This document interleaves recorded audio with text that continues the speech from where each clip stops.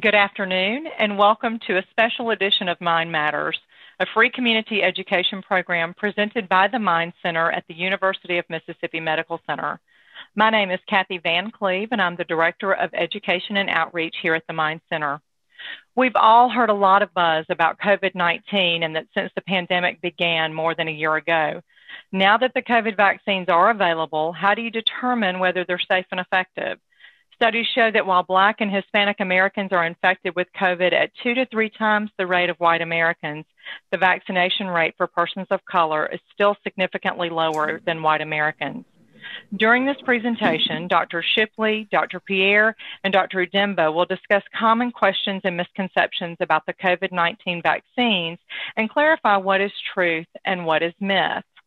Our special guests today include Dr. Chigozie Udemba, Dr. Ardarian Pierre, and Dr. Sonia Shipley. Dr. Chigozie Udemba is the Director of the Office of Health Equity with the Mississippi State Department of Health. Dr. Udemba is currently serving as the co-lead for the COVID-19 Health Equity Response Unit in the state. This unit is focused on addressing issues related to COVID-19 in minority communities around the state. Dr. Ardarian Pierre earned her doctorate degree of medicine at the American University of Antigua, New York.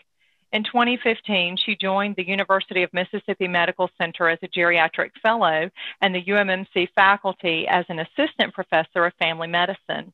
In addition, she provides diagnosis and treatment for patients in the Mind Center Clinic. Dr. Sonia Shipley earned her doctorate of medicine degree from the University of Mississippi School of Medicine. Dr. Shipley has 2 offices in Mississippi at the University of Mississippi Medical Center and Baptist Medical Center, where she specializes in family medicine. Dr. Shipley provides comprehensive medical care and is generally the first point of contact for patients seeking general care. She also provides diagnosis and treatment for patients in the Mind Center Clinic and is the primary provider for their telemedicine program called TeleMind. Please join me in welcoming Dr. Chigozie Udemba, Dr. Ardarian Pierre, and Dr. Sonia Shipley. Dr. Udemba, we'll turn it over to you.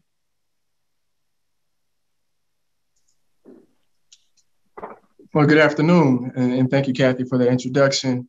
So I think it's really important as we have this discussion to really kind of look at how do we get here, especially when we talk about transitioning over time. And we know that we've been dealing with COVID-19 for over a year now. And so I'm pretty sure everybody's COVID out, whether you're working with COVID-19 or you have to deal with it from your day-to-day with trying to monitor different things as well as trying to be safe in your communities.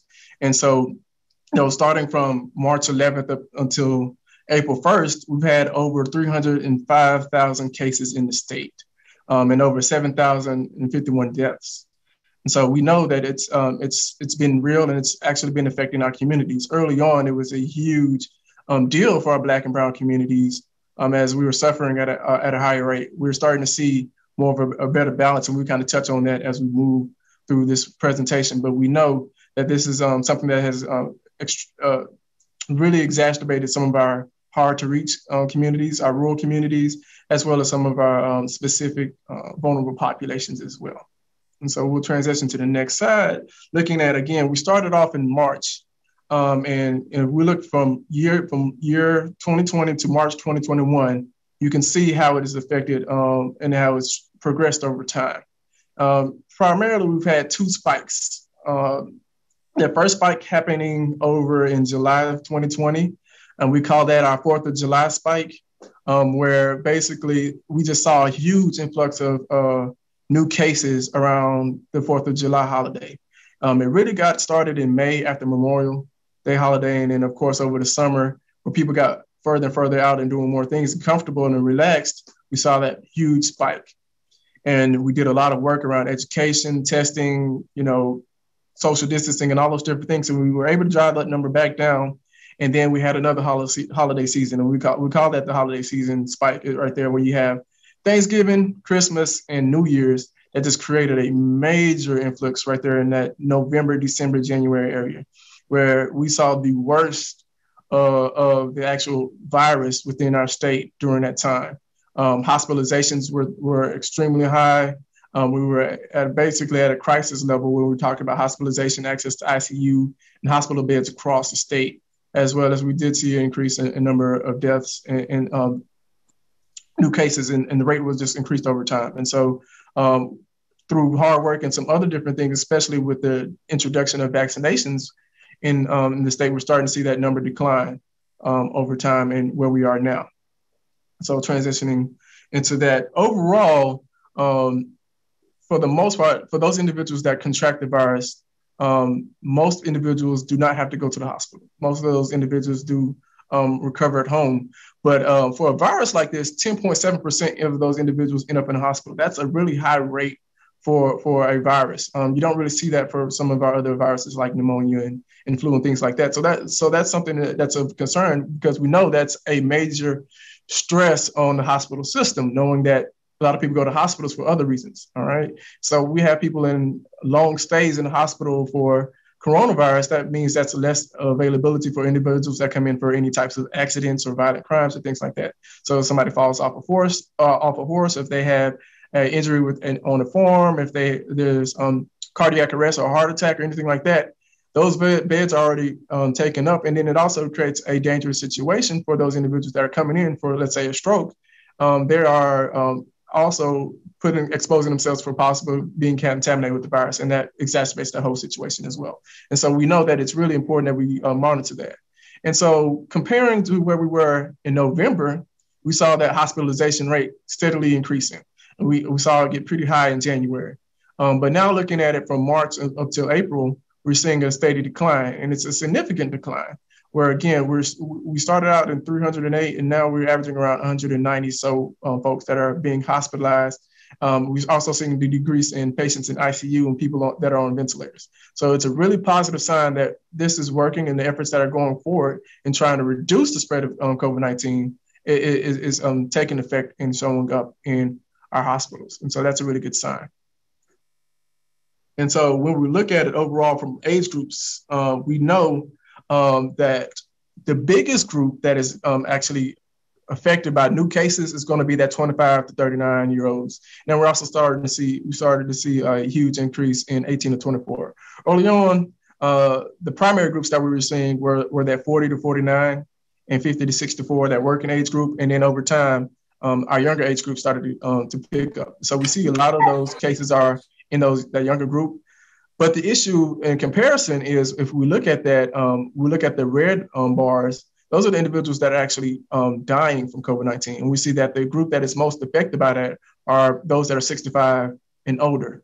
And so that's really key and important. And that's why that decision of who gets the vaccine first really was based on who's most affected severely by this. And so when you look at over time, yes, the younger population were receiving more new cases, but the actual deaths that were occurring in our communities were our older populations. And so that's really important in some of those decision-making as well.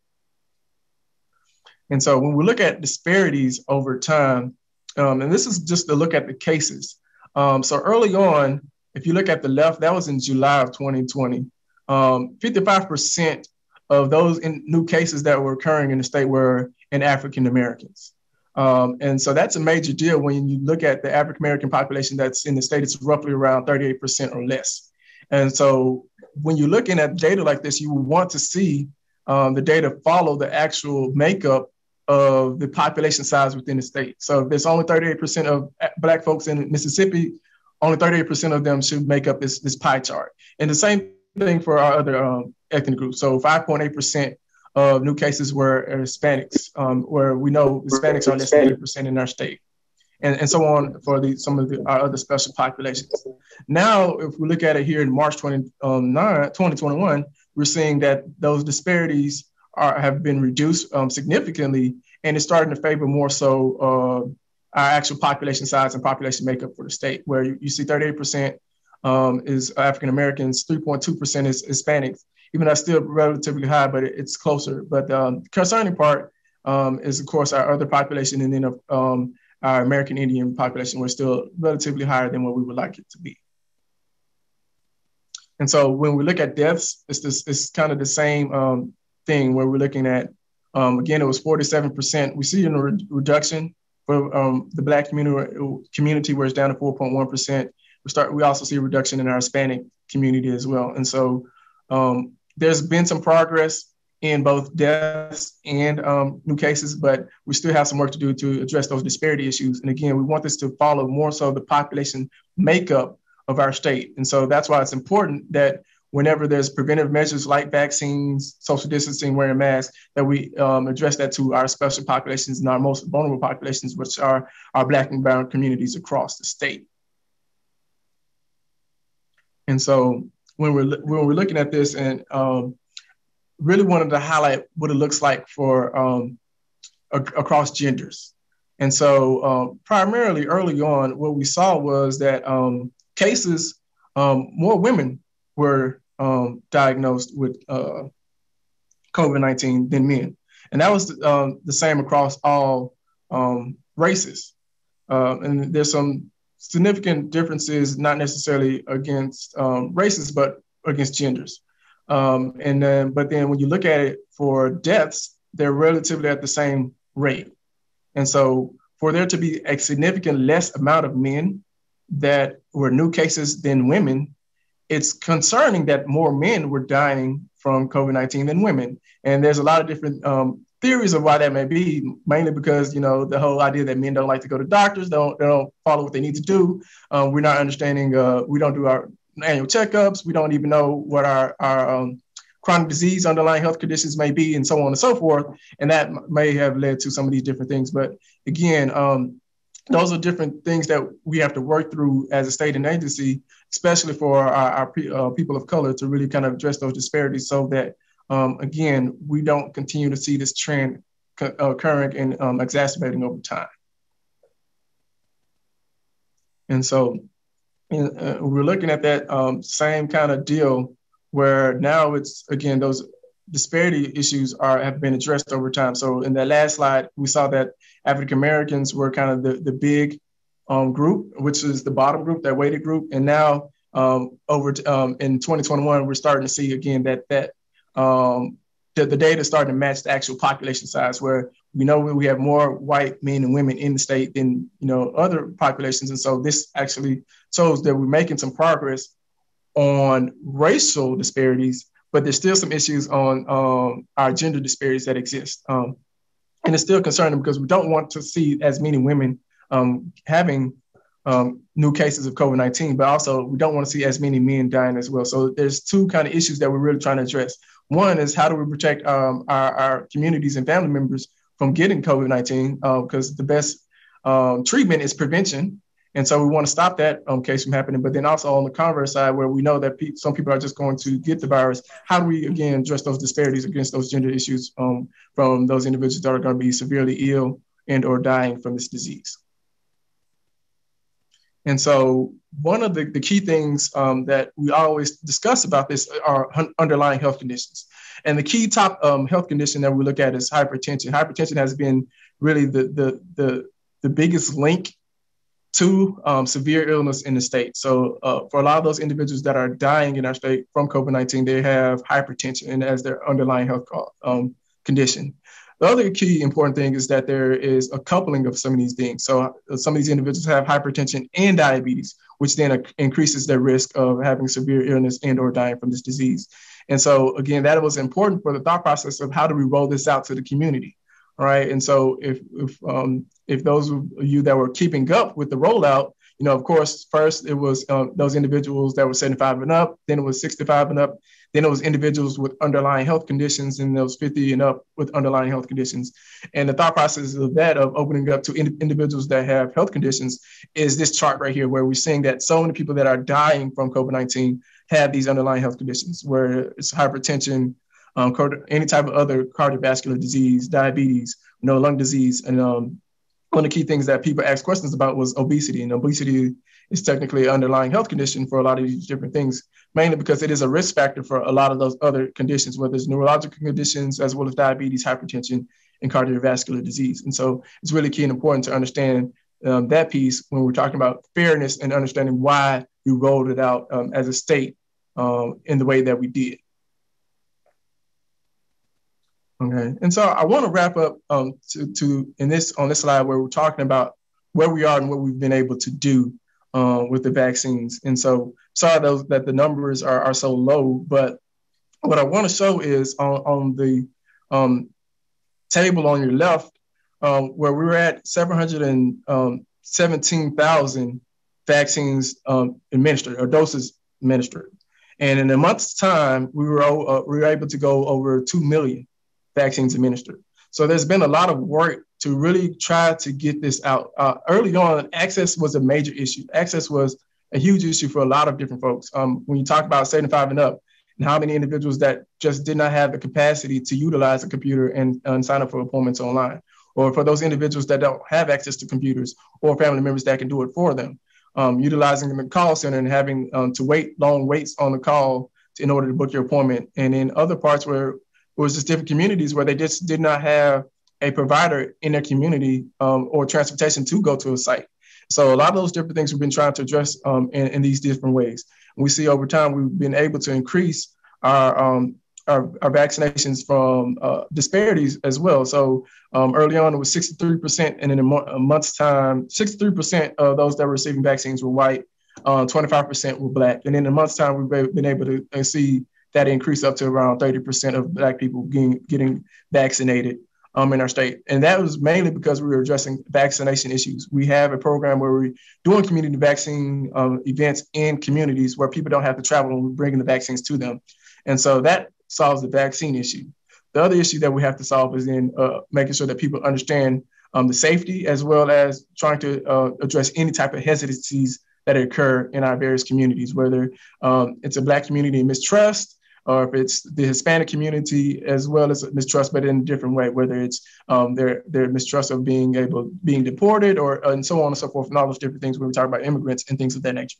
And so there's a lot of work to be done, and it takes the entire community to work on this, not just the health department, not just UMC, and not just healthcare providers, but also the community members getting information out there, but also being willing to go out there and not only protect yourself, but your family and your community as well.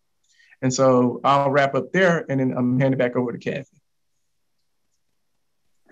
Thank you, Dr. Udemba. We appreciate you sharing such wonderful information, and it's great to see those trends shift and to be more like our population centers. I'll turn it over to Dr. Shipley and Dr. Pierre. Hi, good afternoon. I am Dr. Pierre, and I am absolutely elated to share with you today. So most people have serious concerns about the COVID-19 vaccination or vaccinations. And just to be transparent with you, so did I. I had to make this thing personal as a mother, as a wife, as a sister, as a daughter, as a physician and leader in the community. I had to sit down and make informed decisions, do my research, and know that the quality of these vaccinations are where they should be for us to indeed protect our community. So views on getting a COVID-19 vaccine among adults aged 50 to 80, 20% would like to get it as soon as possible. 46% would like to get it, but wait until others receive it. 20% are unsure about getting it at all. And again, that is why we are here to help you make an informed decision. 14% said, hey, I don't want it. I'm not interested in getting it. So as we go through the presentation, we want to touch upon some of the legends, rumors, stories you may have heard circulating out in the world, social media posts, what have you. We want to address some of those concerns today and provide some accurate, best information to help you protect yourself, protect your families, and to help us all protect each other. So, one thing floating around is the rush to get these vaccines approved makes them less safe. However, that is not the case. The FDA is using the same standards that it has used for decades. There have been no shortcuts taken whatsoever in ensuring the safety of these vaccines. Nothing has been skipped. In fact, there are two very important committees. You'll see the acronyms there, the VRPAC and the ACIP. And those committees are comprised of various scientists, physicians, stakeholders, folks who have a vested interest in keeping everybody safe. And so the whole process has been vetted all along. So that myth is busted. Busted. All right. So no one knows how long vaccine protection will last. That is one of the concerns. So most of the vaccines are 2 doses taken 21 days or 28 days apart, 3 to 4 weeks. Protection is near 95% within 2 weeks after the second dose. So we do want to stress that you will not be fully protected until you have received your second dose of the vaccine and then 2 weeks after that second dose. The vaccination appears to be longer lasting than natural immunity. We do not know yet how long or whether booster shots will be needed. Again, there is still a lot of research that is underway, and we are learning a lot day by day. Another urban legend. I can stop wearing a mask 2 weeks after taking the second dose of the vaccine. That is not true, friends and family. The CDC still recommends wearing a mask after vaccination. Our vaccines are fantastic. They are fantastic. When it comes to preventing severe illness, hospitalization, death, they are fantastic. This is as good as it gets as far as a vaccine is concerned. It's as good as it gets, but it's not 100%. And so it still behooves us to wear our masks, socially distance as we possible so that we can try to prevent transmission to other individuals. And I'm sure you guys have probably heard that there are some new variants that are circulating as well. And so they're still undergoing research or ongoing research to determine just how effective vaccination will be as far as combating those variants. And the initial evidence at least suggests that there is some degree of protection. But again, it's not on the magnitude of 95%. It may be more like 50%. Based on some of that initial data. And so we still have to be vigilant. We still have to be on our guard to do all the things that we have been doing from the very beginning. Our community transmission rates are still high. They're still high. We're doing a ton of testing, of course, but not every single person who may potentially have COVID gets tested. So I'm sure we are missing people. And so again, let's just stay vigilant. Let's wash those hands, use that hand sanitizer, wear those masks, socially distance, and try to continue to keep each other safe. The other thing to think about as well is that even though you get the vaccine, it may still be possible to transmit the virus to other people if you do get sick. There's ongoing research, again, looking at this, looking at asymptomatic virus, even though you've been vaccinated. But we don't have all that information yet. So again, stay vigilant. Wear your mask. Another myth busted. All right. So there is a chance. So another myth, there is another chance that you can get the virus from the vaccine. So there's not even a chance. Not on a boat, not on a plane, as listed here. There's no complete virus in the vaccine. So only messenger RNA fragments, and this does not become a part of your DNA. It kind of works to help your body recognize COVID-19 if it were introduced and be able to fight and prepare, recognize it and build an immune response to it. So you may have symptoms very similar to COVID-19, but again, the vaccine does not give you COVID-19. You could already be infected with COVID-19 when you take the vaccine or get infected between doses. So if you were to experience any symptoms around the time of being vaccinated or before your second dose, or even up to 2 weeks after your second dose, again, you could have been exposed to the virus prior to you being immunized. It is possible that the mRNA in the vaccine could change your DNA. So our cells contain many mRNA fragments for various proteins. So basically, our body uses that mRNA to make things. However, the mRNA that's in the vaccine does not go into the center of the cell where your actual DNA lives. So it is not possible for that mRNA to change that area of your cells because it just doesn't go there. And so our DNA will take that mRNA and subsequently make proteins.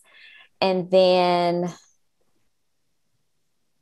the fragments will stay in the cell, of course, where they were injected, but then the body just breaks that down very, very quickly. So the DNA takes the mRNA will make a protein, and then after that protein is made, the presence of that protein is what allows the body to mount that immune response. So, in other words, this is not true that receiving an mRNA vaccine could change your DNA. And I wanted to just briefly mention the Johnson & Johnson vaccine because it is a different type of vaccine.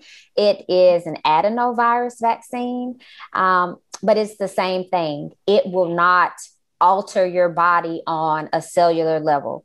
Basically, it is a virus that has been disabled, and it is just being used as a way to get things where they need to go inside of the body. And so same thing, it is inactivated, so it cannot make you sick. We have other live virus vaccines, for example, like our chickenpox vaccine, for example. So in certain situations where people have very, very compromised immune systems, we don't let them get those vaccines because those vaccines can give you the disease. But for this vaccine, though, our very immunocompromised patients can actually consider getting this vaccine because it's inactivated and it can't make you sick.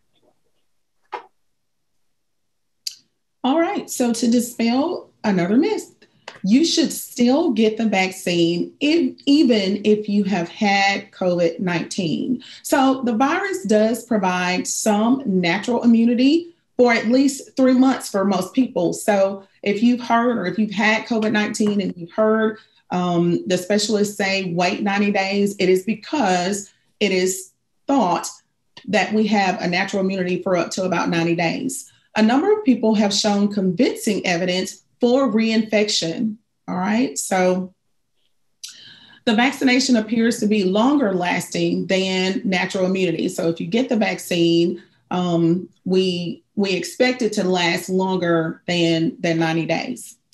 CDC recommends, again, waiting 90 days because you likely have natural immunity for that length of time. Oh, this is a favorite. There is a microchip, some nanotechnology in the vaccine that may be used to track you. This is Nora. Nora has a chip, but we can't track Nora. The chip is sort of big. If the government wants to track us, they have much easier ways to do it other than developing multi-trillion-dollar nanotechnology to inject into your bloodstream. You have a very easy tracking device on you at all times, probably. It's called a cell phone. Mm-hmm. COVID-19 vaccination is not a method by which the government is trying to track any of us. If you are truly worried, turn off your phone. My husband's a sheriff's deputy. He said if you stick it in a Pop-Tart wrapper, the foil is supposed to block the signal. I don't know how true that is, but if you care, turn it off and stick it in a Pop-Tart wrapper. All right. So we don't know the long-term effects of the vaccine. So side effects of the vaccine normally occur within 6 weeks. The most serious side effects occur within the first 30 minutes or so. No deaths have been attributed to the vaccine to date. So at this point in time, we haven't had any patients to pass away from receiving the vaccination. Over 550,000 deaths in the United States alone have been related to COVID-19. So if we are balancing risk versus benefits of the vaccine, the balance sways far in favor of the vaccine. And again, especially for people of color who are at least 1.5 or more times likely to get this disease and or succumb to it.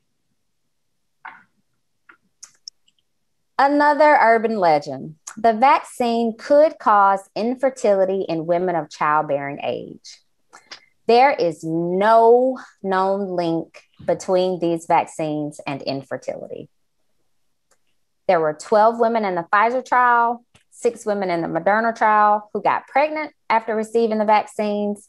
And that pregnancy rate was exactly the same as women who got the placebo. So as women who didn't get the vaccine at all, there was no difference. Women have become pregnant after being infected with the COVID-19 vaccine. So again, this is a rumor. This is a myth. It is absolutely not true. Busted.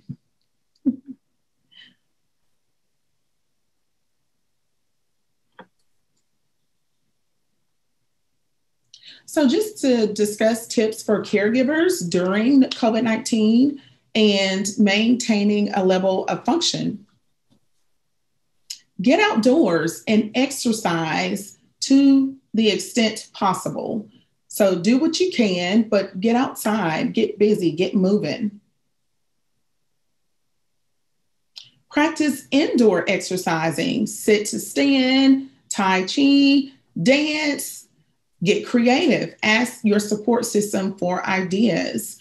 Go for a drive or a picnic. Assist with virtual connections to family and friends. And I know I've had a ton of family and friends who are actually having virtual family reunions, which it's amazing how creative they've gotten with this. Find specific ways that others can contribute and take calculated risks that support what is most important. Just getting better.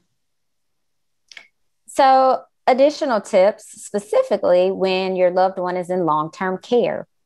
So communicate with the facilities often. This pandemic has shown us that our policies, our procedures change from day to day and moment to moment. And so maintaining that regular communication simply helps you stay abreast and keeps you apprised of just how much contact and interaction you will be able to maintain with your loved one. Also, make sure your emergency contact information is incorrect, because should they need to reach you, we don't want there to be a delay just because they don't have the right phone number or email. Also, ask the facility about alternate ways to connect with your loved one. So can you, do extra phone calls, video chat, emails, letters? If your loved one can't communicate, then specifically ask the facility about how you can get updates. And of course, we know even if they can't talk to you, you can still talk to them. So ask the facility as far as, doing some sort of FaceTime or what have you, so your loved one can hear your voice and still know that you are there and that you are involved in their care. Also, discuss or provide written information about your loved one's wishes in the event of serious illness, including COVID, obviously.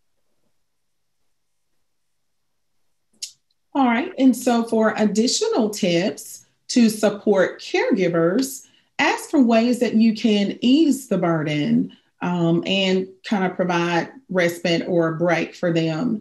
They may need ideas for how you can help, whether that's picking up groceries, preparing a meal, leaving it at the doorstep. Listen carefully for quiet asks. So pay attention to what is needed and what ways you may be able to nurture these caregivers. Respect their responses. If they say no, thank you, respect it and offer again, another day, another time. Encourage and help them to care for themselves. Lastly, offer to talk through difficult end-of-life decisions and listen more than you speak. Call or visit safely and or often. Even if you have to wave from the window, it does make a difference. It does touch your heart. It does provide support.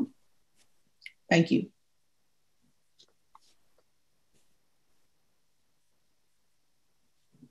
Ladies, we have just a wonderful team here, and we do have a couple of questions in the chat that I wanted to ask you to address.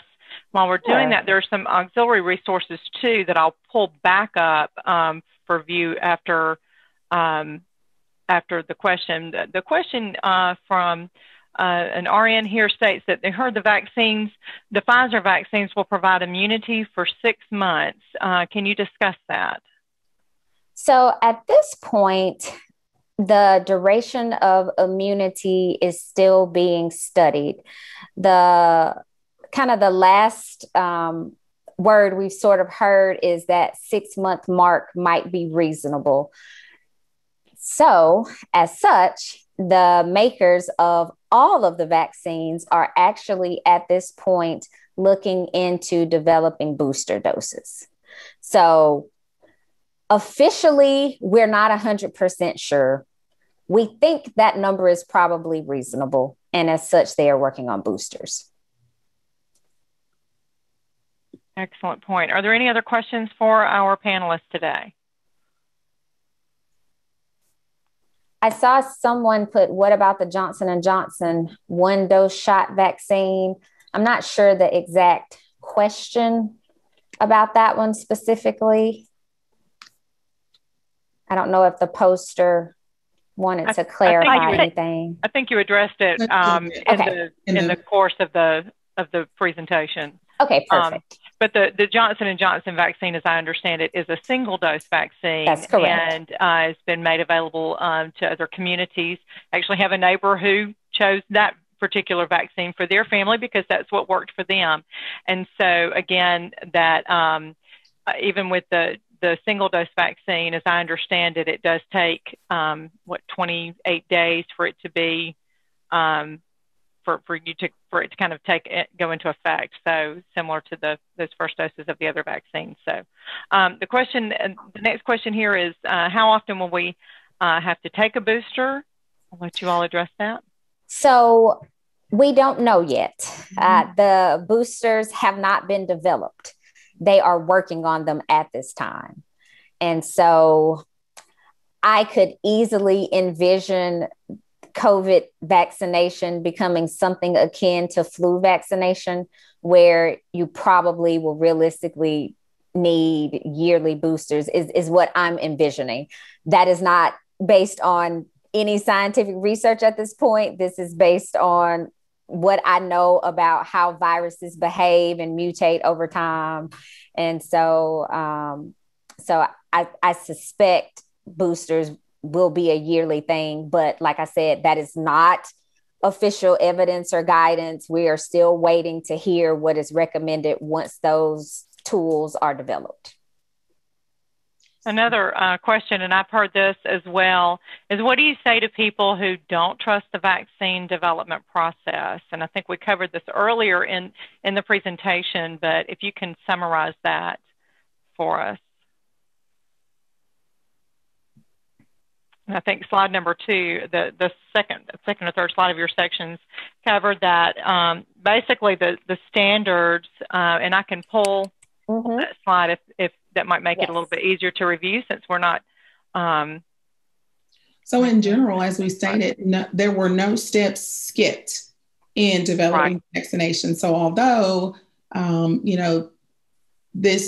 heard the terms warp speed, it was faster than normal, but all steps, all of the research, all of the clinical trials were thorough and complete for the vaccination to be used for emergency use.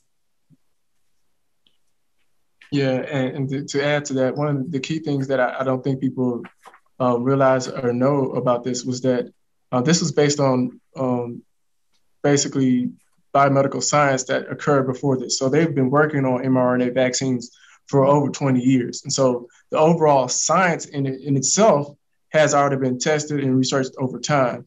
The only thing that has been different and specific for this is that they used it for a specific virus, which is the COVID-19 virus.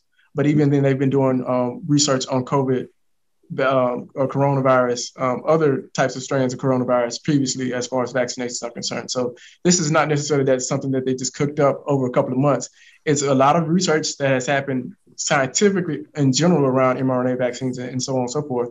And this warp speed part is really just more so of us getting access to the community for a specific vaccine for COVID-19. Excellent points. We have 2 questions that they're somewhat together. Since there are multiple COVID variants out there now, will the current vaccines help fight against them, or will other vaccines need to be created? The other question that goes to that is how effective are the current vaccines against the different variants? So I pulled some data yesterday about this, and not to sound like a broken record, but I want to be completely transparent about what we know. And the information we currently have about effectiveness against variants is limited. So specifically, the data I have for the Johnson & Johnson vaccine said that the efficacy was similar in all regions and countries, including South Africa and Brazil. 72% efficacy in the US, 68% Brazil, 64% in South Africa, where 95% of cases were variants.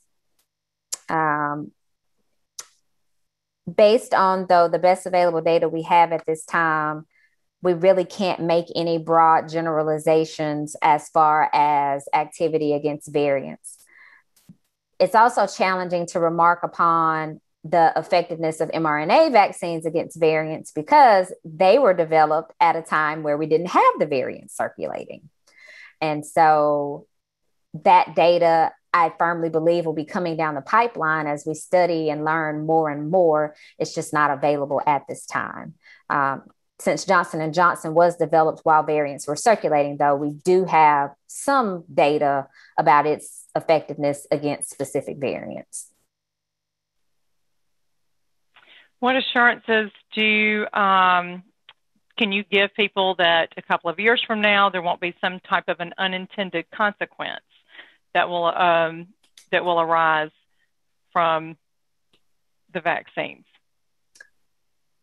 So as someone who has taken care of patients with COVID-19 and who has watched a lot of people die who should not have died, my perspective is quite different. So my answer to that question is, did you die? That's my answer.